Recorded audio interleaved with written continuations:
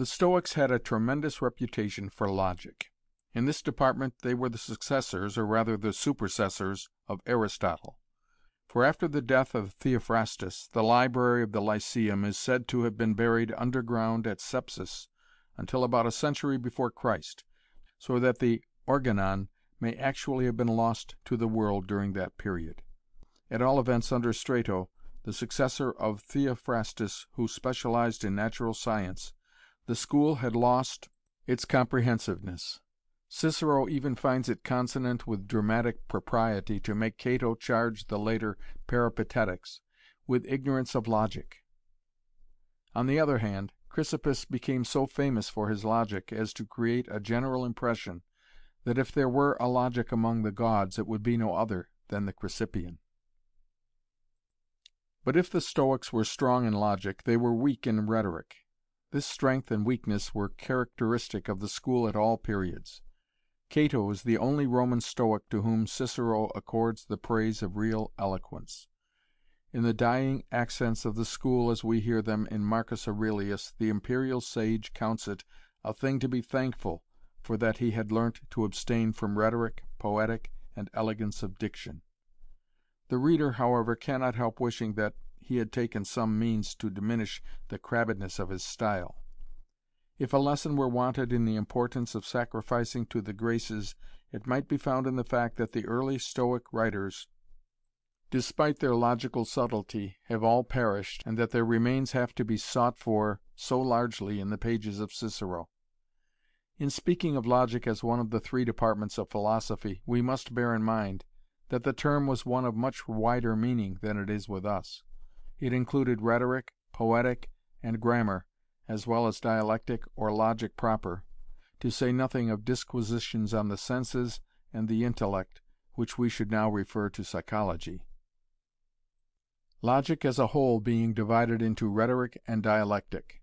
Rhetoric was defined to be the knowledge of how to speak well in expository discourses, and dialectic as the knowledge of how to argue rightly in matters of question and answer.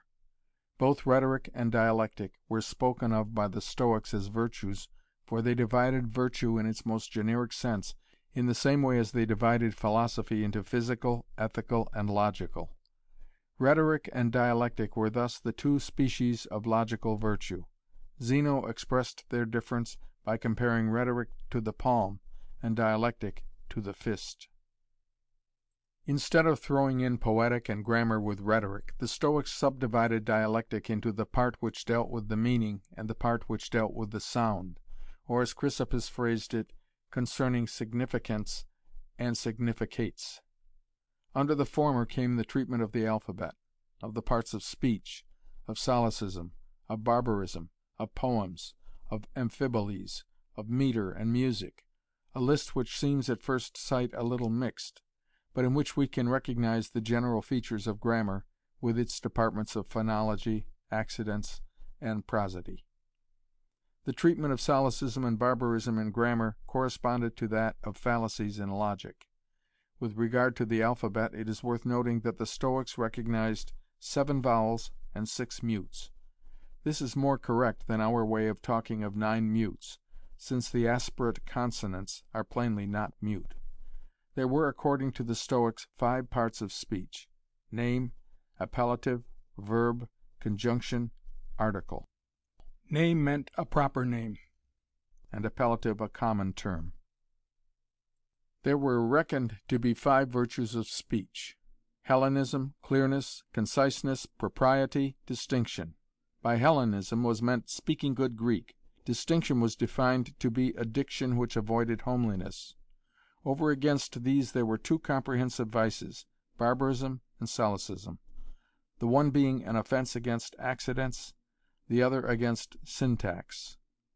The famous comparison of the infant mind to a blank sheet of paper, which we connect so closely with the name of Locke, really comes from the Stoics. The earliest characters inscribed upon it were the impressions of sense, which the Greeks called phantasies. A phantasy was defined by Zeno as an impression in the soul.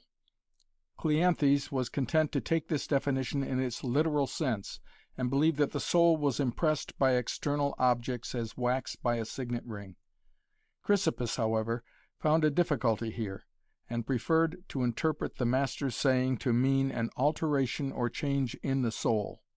He figured to himself the soul as receiving a modification from every external object which acts upon it, just as the air receives countless strokes when many people are speaking at once.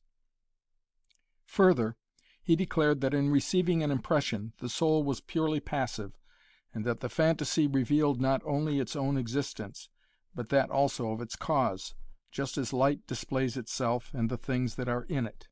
Thus, when through sight we receive an impression of white, an affection takes place in the soul, in virtue whereof we are able to say that there exists a white object affecting us. The power to name the object resides in the understanding. First must come the phantasy, and the understanding, having the power of utterance, expresses in speech the affection it receives from the object. The cause of the phantasy was called the phantast, for example, the white or cold object. If there is no external cause, then the supposed object of the impression was a phantasm, such as a figure in a dream, or the Furies whom Orestes sees in his frenzy. How, then, was the impression which had reality behind it to be distinguished from that which had not? By the feel is all that the Stoics really had to say in answer to this question. Just as Hume made the difference between sense impressions and ideas to lie in the greater vividness of the former, so did they, only Hume saw no necessity to go beyond the impression, whereas the Stoics did.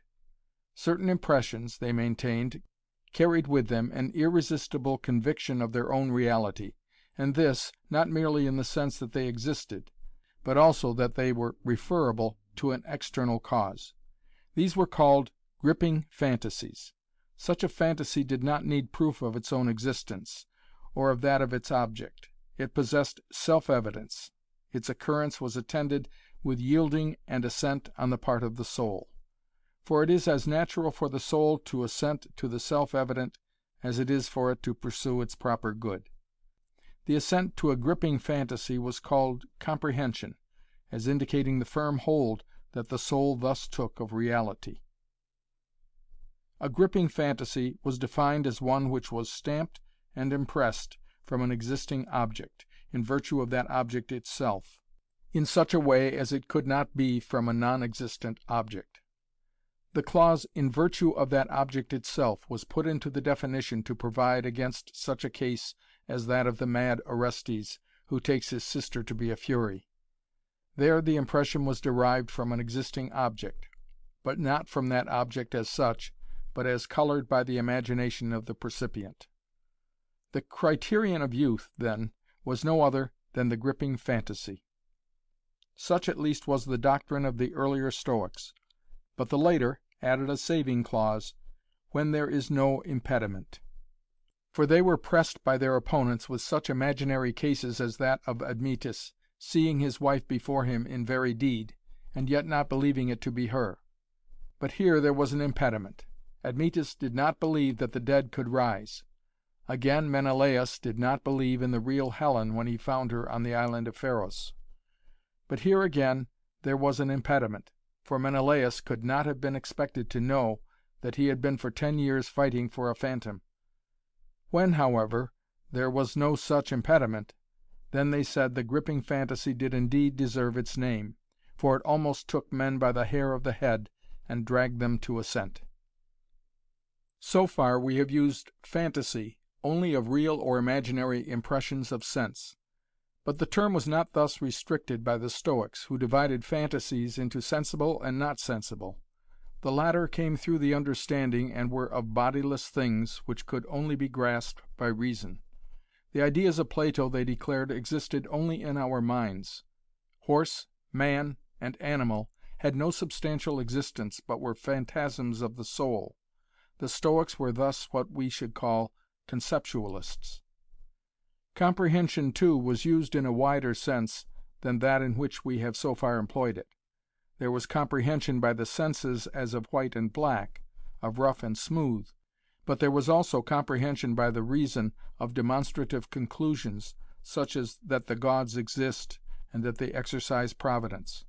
Here we are reminded of Locke's declaration: "'Tis as certain there's a God as that the opposite angles made by the intersection of two straight lines are equal." The Stoics indeed had great affinities with that thinker, or rather he with them. The Stoic account of the manner in which the mind arrives at its ideas might almost be taken from the first book of Locke's essay. As many as 9 ways are enumerated, of which the first corresponds to simple ideas. 1. By presentation, as objects of sense. 2. By likeness, as the idea of Socrates from his picture. 3. By analogy, that is, by increase or decrease, as ideas of giants and pygmies from men, or as the notion of the centre of the earth, which is reached by the consideration of smaller spheres. 4. By transposition, as the idea of men with eyes in their breasts. 5. By composition, as the idea of a centaur. 6. By opposition, as the idea of death from that of life. 7. By a kind of transition, as the meaning of words and the idea of place. 8. By nature, as the notion of the just and the good. 9. By privation, as handless. The Stoics resembled Locke again in endeavouring to give such a definition of knowledge as should cover at once the reports of the senses and the relation between ideas. Knowledge was defined by them as a sure comprehension, or a habit in the acceptance of fantasies which was not liable to be changed by reason. On a first hearing these definitions might seem limited to sense knowledge, but if we bethink ourselves of the wider meanings of comprehension and of phantasy, we see that the definitions apply as they were meant to apply to the mind's grasp upon the force of a demonstration no less than upon the existence of a physical object. Zeno, with that touch of oriental symbolism which characterized him, used to illustrate to his disciples the steps to knowledge by means of gestures. Displaying his right hand with the fingers outstretched, he would say, "That is a phantasy." Then, contracting the fingers a little, "That is assent." Then, having closed the fist, "That is comprehension." Then, clasping the fist closely with the left hand, he would add, "That is knowledge."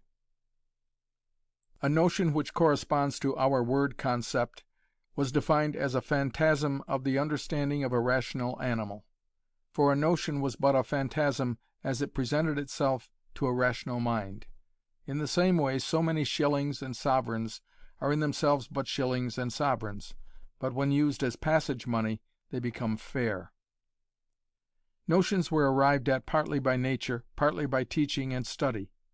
The former kind of notions were called preconceptions, the latter went merely by the generic name. Out of the general ideas which nature imparts to us, reason was perfected about the age of 14, at the time when the voice, its outward and visible sign, attains its full development, and when the human animal is complete in other respects, as being able to reproduce its kind.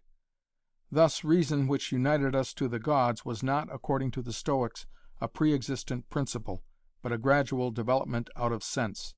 It might truly be said that with them the senses were the intellect. Being was confined by the Stoics to body, a bold assertion of which we shall meet the consequences later. At present it is sufficient to notice what havoc it makes among the categories. Of Aristotle's 10 categories it leaves only the first, substance, and that only in its narrowest sense of primary substance. But a substance or body might be regarded in 4 ways. 1. Simply as a body. 2. As a body of a particular kind. 3. As a body in a particular state. 4. As a body in a particular relation. Hence result the 4 Stoic categories of substrates, suchlike, so disposed, so related. But the bodiless would not be thus conjured out of existence. For what was to be made of such things as the meaning of words, time, place, and the infinite void? Even the Stoics did not assign body to these, and yet they had to be recognized and spoken of. The difficulty was got over by the invention of the higher category of somewhat, which should include both body and the bodiless. Time was a somewhat, and so was space. though neither of them possessed being. In the Stoic treatment of the proposition, grammar was very much mixed up with logic. They had a wide name which applied to any part of diction, whether a word or words, a sentence, or even a syllogism. This we shall render by dict. A dict, then, was defined as that which subsists in correspondence with a rational phantasy. A dict was one of the things which the Stoics submitted to be devoid of body. There were three things involved when anything was said: the sound, the sense, and the external object. Of these the first and the last were bodies, but the intermediate one was not a body. This we may illustrate after Seneca as follows. You see Cato walking. What your eyes see and your mind attends to is a body in motion. Then you say, Cato is walking.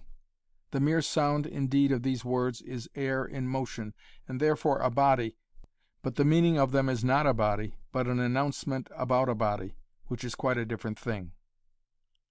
On examining such details as are left us of the Stoic logic, the first thing which strikes one is its extreme complexity as compared with the Aristotelian. It was a scholastic age, and the Stoics refined and distinguished to their heart's content. As regards immediate inference, a subject which has been run into subtleties among ourselves, Chrysippus estimated that the changes which could be rung on 10 propositions exceeded 1,000,000, but for this assertion he was taken to task by Hipparchus, the mathematician, who proved that the affirmative proposition yielded exactly 103,049 forms, and the negative 310,962. With us the affirmative proposition is more prolific in consequences than the negative. But then the Stoics were not content with so simple a thing as mere negation, but had negative, arnetic, and privative, to say nothing of supernegative propositions. Another noticeable feature is the total absence of the three figures of Aristotle, and the only moods spoken of are the moods of the complex syllogism, such as the modus penens in a conjunctive. Their type of reasoning was, if A, then B, but A, B. The important part played by conjunctive propositions in their logic led the Stoics to formulate the following rule with regard to the material quality of such propositions. Truth can only be followed by truth, but falsehood may be followed by falsehood or truth. Thus, if it be truly stated that it is day, any consequence of that statement, for example, that it is light, must be true also. But a false statement may lead either way. For instance, if it be falsely stated that it is night, then the consequence that it is dark is false also. But if we say, the earth flies, which was regarded as not only false but impossible, footnote, here we may recall the warning of Arago to call nothing impossible outside the range of pure mathematics, end footnote. This involves the true consequence that the earth is. Though the simple syllogism is not alluded to in the sketch which Diogenes Laertius gives of the Stoic logic, it is of frequent occurrence in the accounts left us of their arguments. Take, for instance, the syllogism wherewith Zeno advocated the cause of temperance. One does not commit a secret to a man who is drunk. One does commit a secret to a good man. A good man will not get drunk. The chain argument, which we wrongly call the Sorites, was also a favourite resource with the Stoics. If a single syllogism did not suffice to argue men into virtue, surely a condensed series must be effectual. And so they demonstrated the sufficiency of wisdom for happiness as follows. The wise man is temperate. The temperate is constant. The constant is unperturbed. The unperturbed is free from sorrow. Whoso is free from sorrow is happy. The wise man is happy. The delight which the early Stoics took in this pure play of the intellect led them to pounce with avidity upon the abundant stock of fallacies current among the Greeks of their time. These seem, most of them, to have been invented by the Megarians, and especially by Eubulides of Miletus, a disciple of Eucleides, but they became associated with the Stoics both by friends and foes who either praised their subtlety or deride their solemnity in dealing with them. Chrysippus himself was not above propounding such sophisms as the following: whoever divulges the mysteries to the uninitiated commits impiety. The Hierophant divulged the mysteries to the uninitiated. The Hierophant commits impiety. Anything that you say passes through your mouth. You say a wagon. A wagon passes through your mouth. He is said to have written 11 books on the no one fallacy, but what seems to have exercised most of his ingenuity was the famous liar, the invention of which is ascribed to Eubulides. This fallacy in its simplest form is as follows: if you say truly that you are telling a lie, are you lying or telling the truth? Chrysippus set this down as inexplicable. Nevertheless, he was far from declining to discuss it, for we find in the list of his works a treatise in 5 books on the inexplicables, an introduction to the liar, and liars for introduction, 6 books on the liar itself, a work directed against those who thought that such propositions were both false and true, another against those who professed to solve the liar by a process of division, 3 books on the solution of the liar, and finally a polemic against those who asserted that the liar had its premises false. It was well for poor Philetus of Cos that he ended his days before Chrysippus was born, though as it was he grew thin and died of the liar, and his epitaph served as a solemn reminder to poets not to meddle with logic. Philetus of Cos am I, 'twas the liar who made me die, and the bad nights caused thereby. Perhaps we owe him an apology for the translation.